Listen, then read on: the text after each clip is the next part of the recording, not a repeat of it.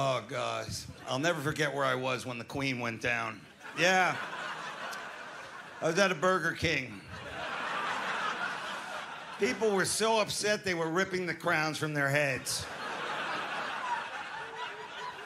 One guy was so distraught, he jumped behind the counter and pistol whipped the cashier as he screamed, "Mo Ketchups." Now, Mo Ketchups. She would have wanted it that way. Mo Ketchups. If that isn't a catchphrase, what is? All the great catchphrases have been taken, am I right? Like dynamite, or talk to the hand, or Allah Akbar. All the good ones are gone.